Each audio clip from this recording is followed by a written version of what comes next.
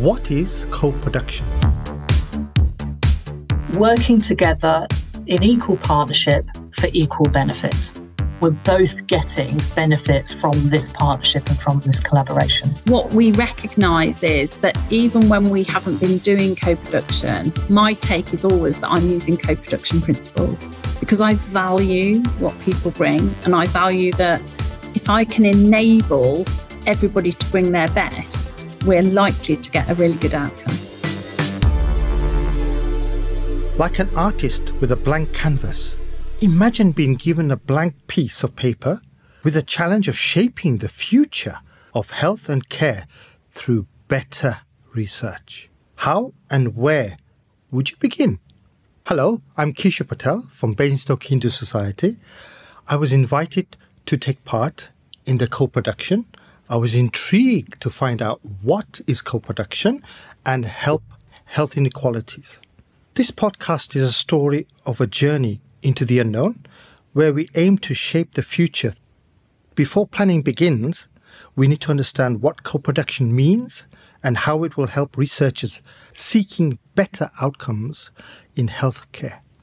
Heather Parsons is a former patient who is now a public and patient involvement and engagement officer based in Southampton. She believes researchers can learn a lot from the patient's lived experience.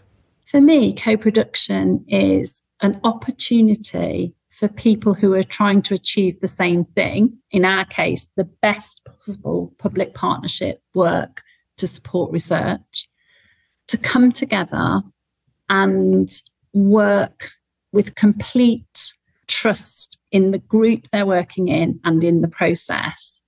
And you achieve that by making everybody feel that they're equal and equally valued. And a recognition that all the ideas that come out can't be taken forward. It's never like that. But together we can decide what are the best ideas to take forward. I think in any field of work, there's always a sort of golden chalice. It's if we could do it this way, it would be the very best way of it being done. And in patient and public involvement and engagement work, we know that co-production is the gold standard. So I think you have to be really clear with people about what, if there are boundaries, what they are, and then co-produce in that space. But I genuinely believe that by co-producing, we'll get the best outcomes. The idea of better quality research is not a reflection on the work done in the past, but more an opportunity to reach groups of people who were not previously having their voices heard. The question is how to reach them and benefit from their experiences. This is where co-production comes in. But what is it and how does it work? Dr. Mel Hughes is an associate professor in social work and the deputy director of the Research Centre for Seldom Heard Voices. Co-production is one of those things, isn't it? Actually, it's been around forever. And there are some people that have been doing some incredible co-produced work for a long time that have suddenly found themselves becoming very popular and very sought after, I think. My take on it is the real push and driver has come from a recognition of the inequalities in health and social care research and a need to address that. And I think things like COVID and research around COVID and the inequalities that COVID highlighted probably pushed that a lot further. I think we were starting to look at that anyway. I think it pushed it a lot anyway, but also things like Black Lives Matter. And I think what it's done is it's made a lot of us in the research world really stop and think about actually who is it we are involving and how are we involving them and how effective is that involvement in terms of people actually having a say and an influence that's going to make any difference. For me, it's been a long time coming, and it's absolutely fantastic to see that recognition of the need now for co-production. The risk is people using the term but not fully understanding what's involved in order to do it properly and to do it well. We have a really good working relationship with Bournemouth University, and that's really important to me. because Bournemouth University I see as being a forerunner in co-production work, mainly because of their peer group, which is the name of their public involvement group. And the way that they've created that group, the way that they work with that group is all based on co-production principles. Whenever you're trying to do something new, even if you absolutely believe in it and feel confident in your ability to facilitate things, there's always a place for someone with greater expertise than you. All of us are always learning. So to work in partnership with people that were doing this already, with people that have written about it, with people who feel confident in this approach, seemed to me to be the most appropriate way forward. But not only that, Bournemouth is part of Wessex, and our job is to have a Wessex reach. By networking and partnershiping across Wessex, when we do any public involvement, we're strengthening the work, we're strengthening the message around public partnerships, because we're demonstrating that we're keen to go out there. When we kind of have that conversation about what is it we want to communicate, what are the messages we want to share in this workshop, and we have this conversation with our kind of peer members and colleagues all of the time, what we realised is, even with the best intentions in the research world, and I'm very much part of that, we are often very process driven, very system driven. We like a checklist, we like a deadline, we like clear kind of parameters. And yet all of the work that we do with our colleagues with lived experience, there are often different priorities and different motivators. So right at the beginning, we decided with this workshop and with others that we do, that actually, rather than listing good practice, which people often think that they're doing even when we might think that they're not, we decided to focus on how it feels. And it was that got the reaction at the workshop, particularly from the public contributors and community partners that were in the room, because we talked about how does it feel when co-production is done well? How does it feel when co-production is not done well? So does it feel like you are an equal partner? Does it feel like it's of equal benefit? And that is actually seems quite obvious and seems quite fundamental, but actually we often lose sight of that in the research world, which is very much about, is there a job description and does everyone know what their roles are going to be? And it's much more about those sort of metrics. All of our colleagues that attended that day are much more interested in actually, how do you harness lived experience expertise? How do you really understand what life is like for different individuals or different communities in order to then understand how they might engage with healthcare or social care or with research? It's that repositioning ourselves to understand what life is like for people. Another of the public contributors who participated in the day's event was Gregory White, who is the founding director of an IT and media company called Drop the Mask. It's a community interest company which creates employment opportunities for those with physical and mental health disabilities, a subject close to his heart. Greg was keen to take part and ensure voices like his were heard. It's a huge step forward for someone who once struggled to walk into a coffee shop, to being placed in a room with healthcare professionals and decision makers. I wasn't sure how much of an input that I'd have, so it was a first for me at that level, and thinking how much hierarchy is going to be in there and what sort of direction it's going to take. And I was pleasantly surprised they had a presentation and they were discussing about making sure that you always are able to work on co-production with people that are not necessarily medically trained or haven't worked in the sector. It's about lived experience and what people are going through, and making sure that you get a whole collection of information right across the board. So the co-production for me was something that I felt for the first time was actually being done. I was quite surprised by how good it was actually.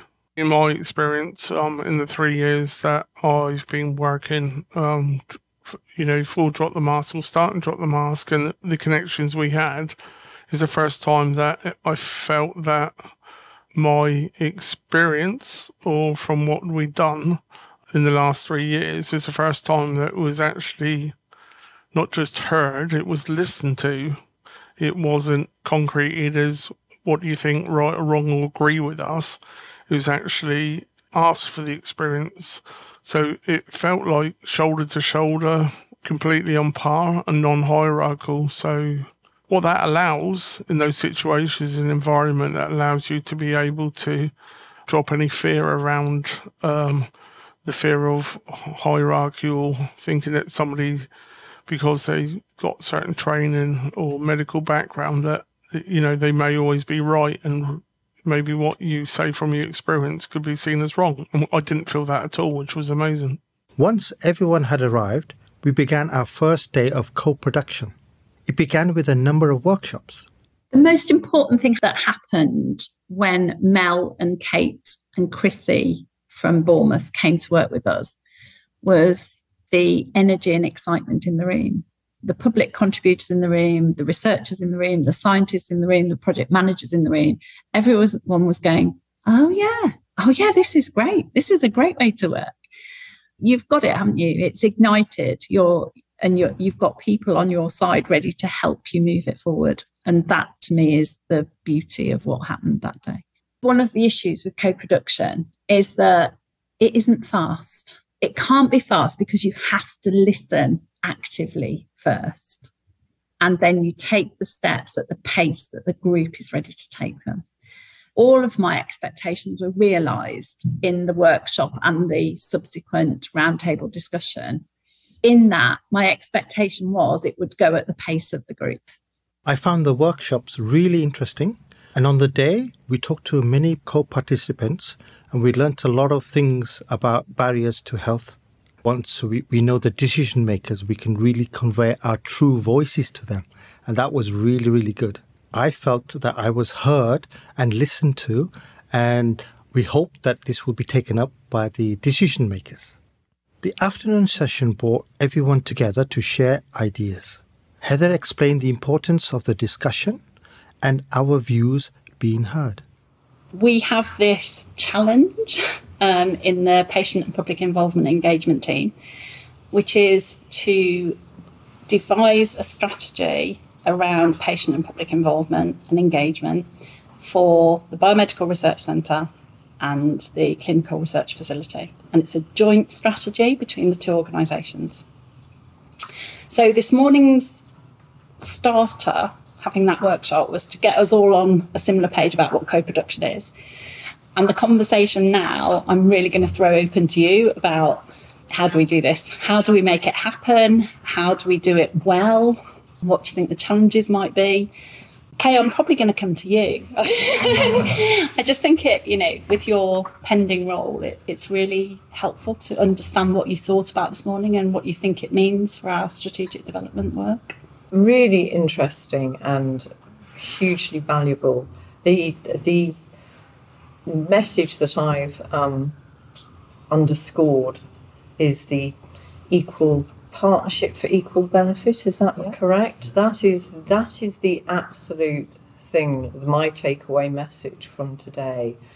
With my BRC hat on, that causes me great anxiety in terms of the strategy, because what I really don't want us to do is to produce a strategy that has no legs. It has to be something that actually delivers equal partnership for equal benefit.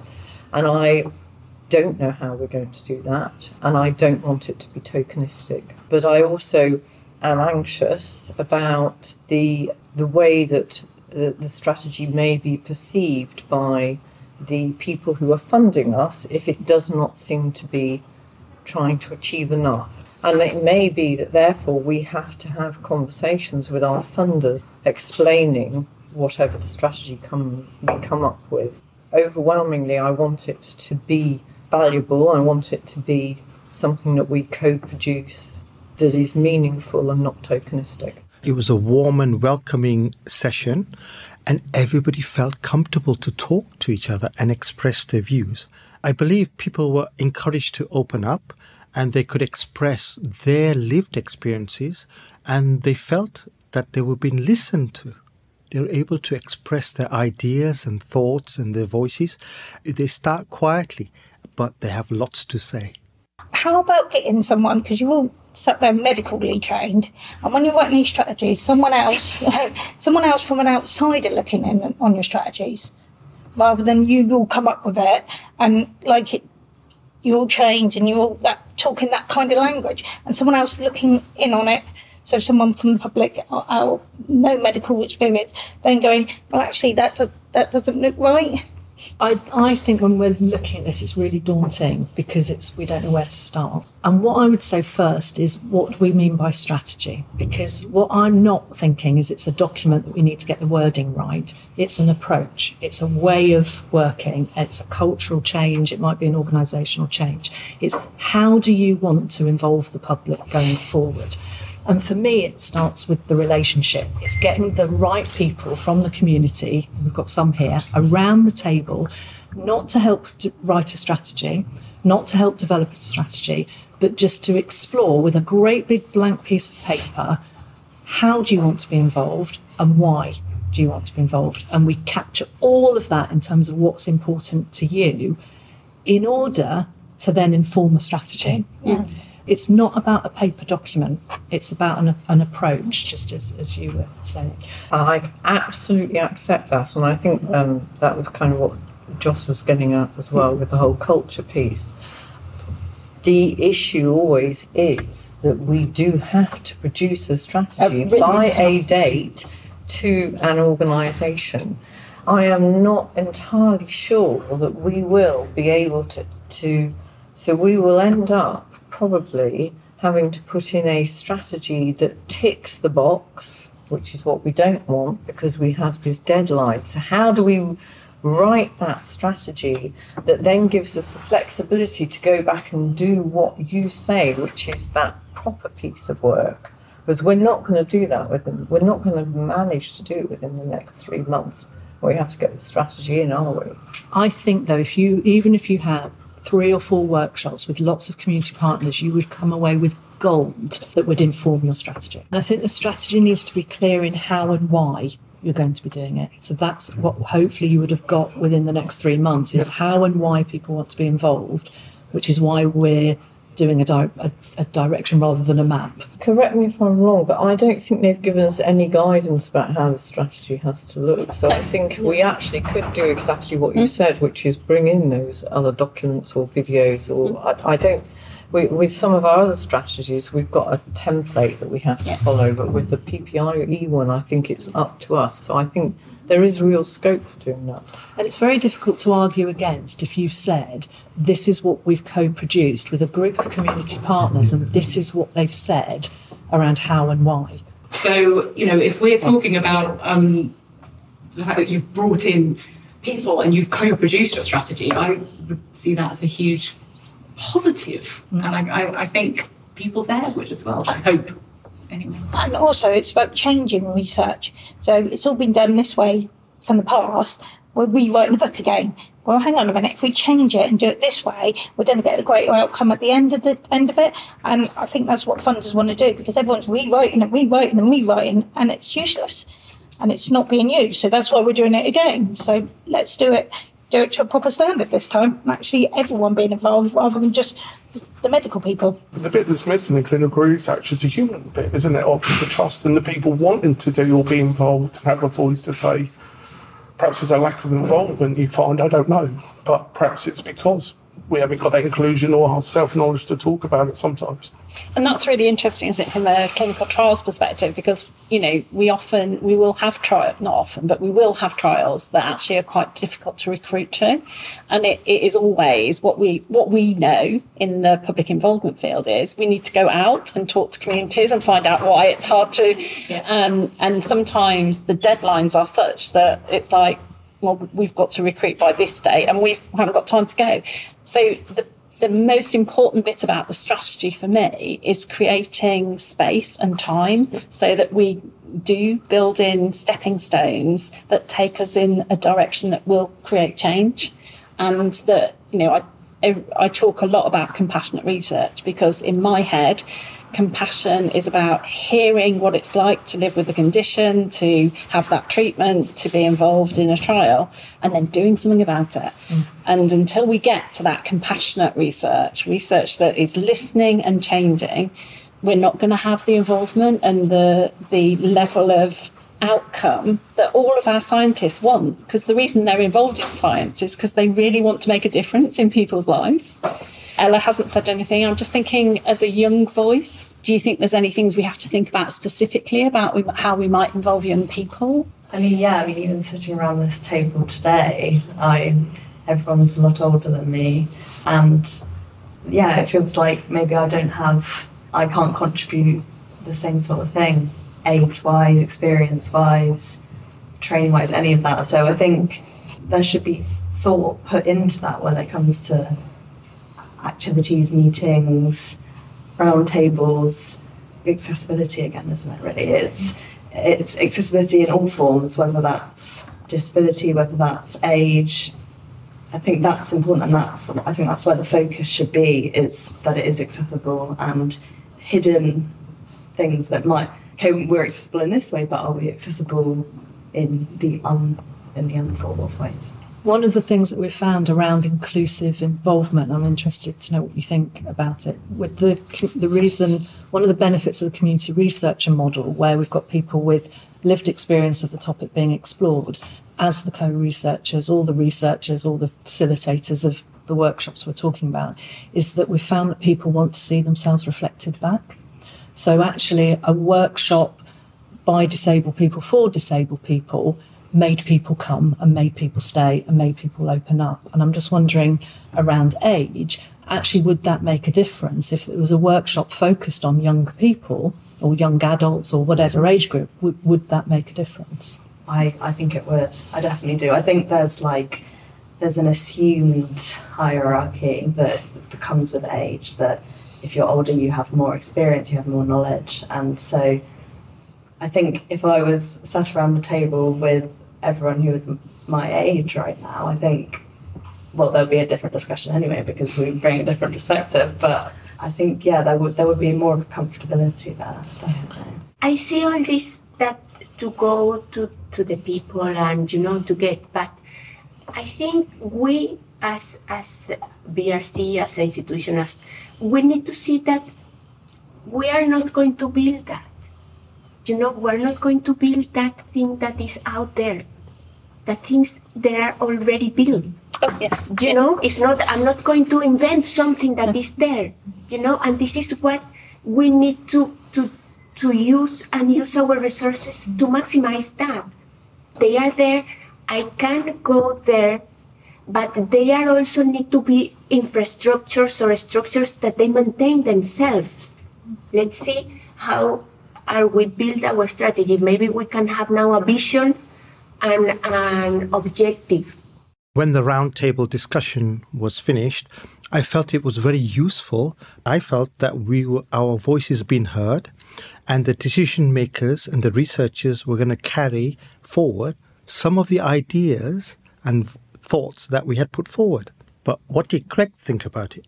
I have dissociation disorder. I don't like having anybody behind me.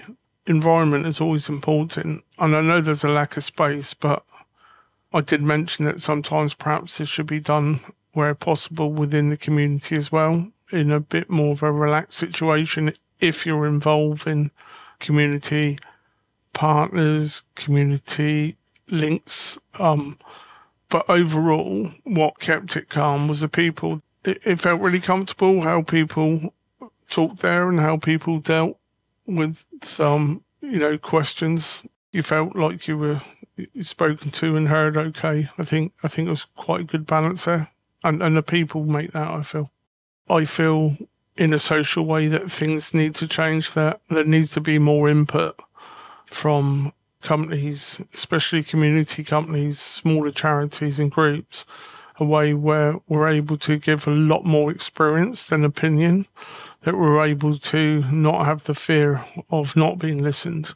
So I see this as a building up of a bit of a crest away for for social enterprises and social profit companies like us, for organisations and public bodies, councils and NHS trusts to perhaps get involved with us in a different way than what's seen as normal. So for me, that's really, really exciting. When one of the main aims is to ensure that groups who may be facing social and health inequalities are included, there are challenges. Dr. Mel Hughes believes there is a strong desire for change. I'm hoping that they took away that it's the system that needs to become more inclusive, and that it's researchers that need to build their kind of skills and confidence to do more kind of community engagement and more inclusive research.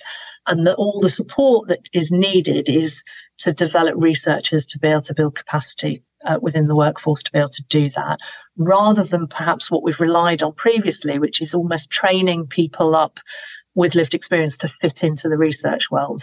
We need to adapt the research world to be more inclusive. And so to the end of the very productive first session. It was a day full of ideas, hopes and ambition, but one which brought together health professionals and patients working towards a better future. For Heather Parsons and her team, the work starts now. How was she looking forward to the challenges which lie ahead?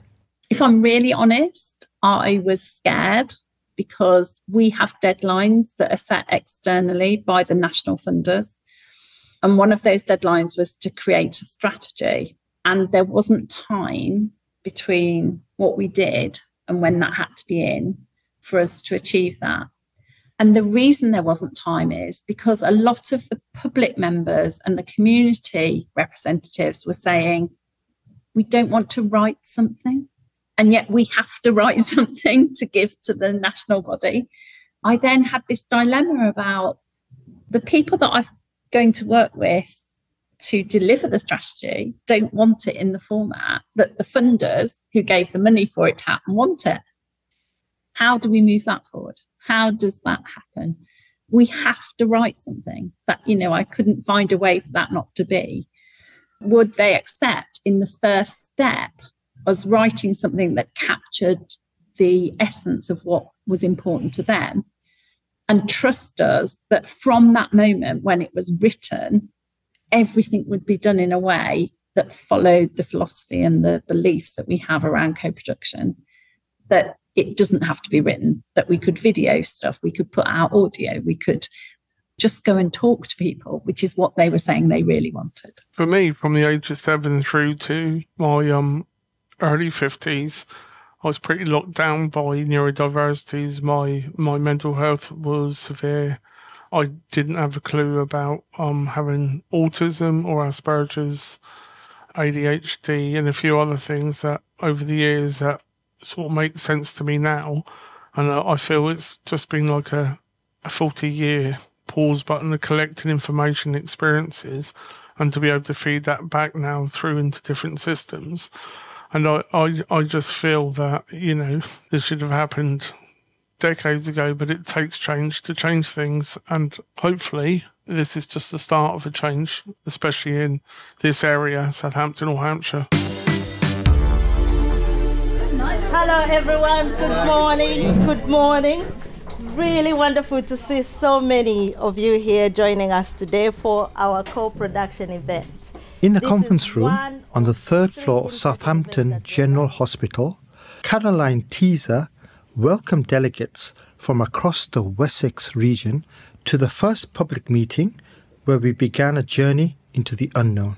Our shared common aim was to attempt to find the solution to better health outcomes through improved research using something called co-production. I'm Kishore Patel from the Basingstoke Hindu Society. I am one of the public contributors who went along to find out more at their first public meeting. We all signed in, wrote our first name on a sticker and attached it to our clothes, but were asked to give no further information or clues as to who we were or why we were there. I was then directed to a table where I joined 5 other strangers. After Caroline's introduction and a few words from Dr. Chris Stock, the team's lead PPIE officer, Heather Parsons, explained why there was a veil of secrecy. The reason that you've been asked just to use your first name and to not to talk about what your job you do is just because we're really conscious from working with different people that it actually creates a sort of power imbalance for some of the members of the public. So we really wanted people to just come in and be themselves and talk about you as a person. But by coffee time, we will be revealing roles and things. So in these first bits, we just want us to be here as people together and support each other and be able to just chat as human to human and not worry about what we do for a job or where we are academically or not academically or what we are as what condition we might have, but just to be together and enjoy the company of each other in that way. Later, we all shared ideas with the healthcare professionals and members of the public. But first, we needed to get to know each other. Difficult, considering how little we were allowed to say. Barney was the team member who set us a challenge to break the ice. What we would like you to discuss the next 10 minutes or so is something that you have learnt as an adult, outside of education, outside of work. So it might not always have been a pleasurable experience, but you sort of embarked on learning this skill, thinking that it would be fun. The room filled with fascinating stories. A lady called Rebecca shared one which everyone enjoyed. At the age of 40, I started learning to play the drums, so it's a little while ago now. I asked my husband for my birthday if I could have a drum lesson, because I'd always wanted to learn to play the drums at school, and it wasn't possible because I went to an all-girls school and there wasn't a drum kit. No other girl wanted to play the drums, it seemed. And so I finally got my wish. At the age of 40, I went for like a taster drum session and found that I seemed to have some natural ability. So I carried on with drum lessons, and then after a couple of years I got an electronic drum kit. The exercise helped everyone bond within their group and calmed any nerves before the main discussions began. This was the first of 3 sessions across the week, and Heather outlined what she hoped would be achieved. The 3 co-production days that were held in person with the public, researchers, academics, clinicians, voluntary sector, became an imperative, really. It had to be, we had to start a process. We had to start going out wider to bigger groups to get an understanding of the needs of the different people. And the reason being was, when we wrote our strategy, what we said was, everything we deliver here on in, we will aim to deliver in best practice through co-production, co-design, co-delivery. This is the first stepping stone in the river of co-production on the journey toward creating the very best public partnerships in research for Wessex and the research that goes on there. Meanwhile, back in the room, every group began sharing ideas by working together and building partnerships. 2 important elements of the day. But first, who are we and why were we there? I'm Claudia Murg, and I have been a researcher in some form or another for over 30 years. I am a journalist and filmmaker, documentary filmmaker, but I'm also interested because for the past 30 years I worked as an interpreter, and a lot of my work for my Romanian fellow citizens involves NHS establishments. I am a creative director for a national advertising agency. We work with a lot of the general hospitals around the country, and we've been directly involved with a lot of research as well in creating infographics to go out. So we're involved in a lot of these things in the background. That's me in a nutshell. I wanted to make sure that our Asian voices were heard, which are seldom understood. And that was very exciting for me to be there on that co-production day. Thank you so much. Thank you for taking part in that activity. It was absolutely amazing going around the groups and listening to some of the fabulous ideas that people had.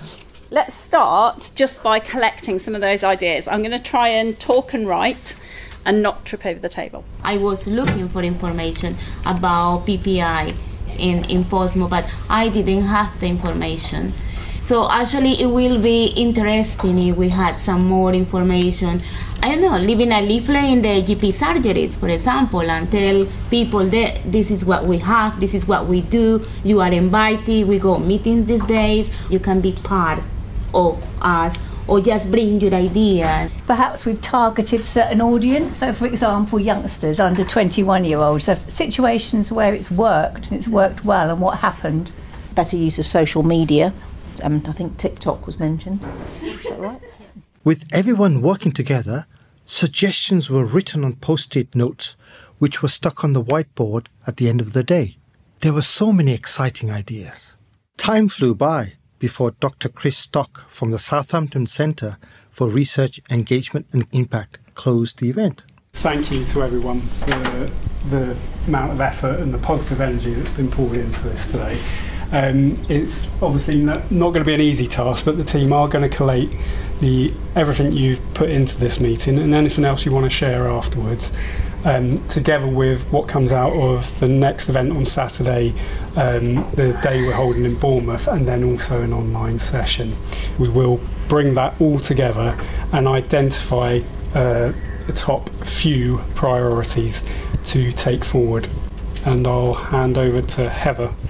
Our greatest thanks goes to you, the participants. If you just look at the board and look at what we've got, it's just amazing. And we knew it would be, because we know when we work with people individually that the energy's out there, the passion is out there, and we know that together we can do something really important here. So thank you so much for everything that you've offered today. And on that note, I'd just like to say goodbye and travel safe. Thank you very much, everybody. I thought it was well organised, well managed, and it was so brilliant that we could talk to other seldom heard voices. We feel sometimes that we can't say what we feel and say what we think, and this gave us a perfect opportunity to talk with health professionals, and this will be a great example when I go back to be a leader, an example to the community to take part further. I think these are the sort of meetings we need to have to be able to get people's ideas and views, and we've had a nice, diverse group of people in here with lots of ideas, so I think it was a success. What was good was the fact that you let us all mix and mingle, and that we weren't allowed to say whether that was really good, whether we were a public contributor or whether we worked. That was great. I think it was brilliant, actually. Right from the beginning, when I first got here, it was just so welcoming and open. It didn't feel hierarchical. Everyone had this common goal of wanting to get as involved in research as possible and to really do research which made a difference to everybody. I think the main thing I'm going to take away is that, well, it's that I want to continue to be involved in the process, and that it's something that even just the act of how to co-produce is something that we can all co-produce together. It's nice to meet the people behind the names and the acronyms, and yeah, so I think that's what I'll be taking away mainly. Of course, now the hard work begins. After 3 co-production sessions, the team has a huge list of ideas from people across the Wessex region. Somehow, Heather Parsons and her team must put together a very complicated jigsaw. I think across the 3 events, we're going to see, they might not be the same specific activity, but we'll see themes of things that people need. Communication is often a core theme, and then delivery of that. It then gives us, I've talked about stepping stones in the river of co-production over to this moment of fantastic public partnerships. I think it's more stepping stones. So which ideas or theme do we take forward first? Let's put that stepping stone in place. Let's bring together a small working group across all of the different roles in research and try and create something that helps everybody. And then from that work will continue then into the future. But then we can start another piece of work. But we do it at the pace that's right for the community. It's going to be exciting to see what the future brings.